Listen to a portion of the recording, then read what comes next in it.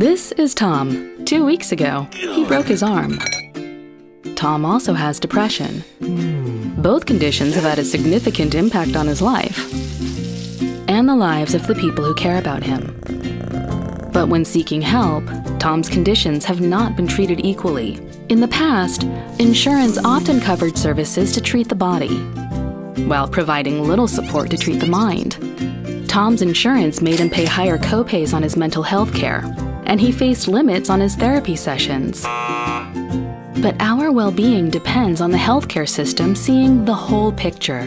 The Mental Health Parity Law has given equal importance to the health of both body and mind. At last, Tom has equal access to the same mental health services as he does physical health services. He no longer pays higher copays, and he no longer has annual limits on his therapy sessions. So Tom gets the help he needs when he needs it. It's time to take care of our whole selves, and the Mental Health Parity Law helps make that possible for millions of people, just like Tom. Talk to your insurer or review your own benefits to find out if you're one of the millions covered by the Mental Health Parity Law.